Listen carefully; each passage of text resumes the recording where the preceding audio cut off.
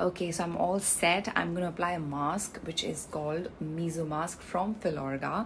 It is one of my favorite masks. It has many properties, like it's anti-aging, it reduces the fine lines, it hydrates your skin, and at the same time it helps in reducing the redness on your skin. And I really suffer because of that, because my skin is extremely sensitive. As soon as I step out, my skin turns completely red. So this mask really helps me to hydrate my skin and reduce the redness on my skin.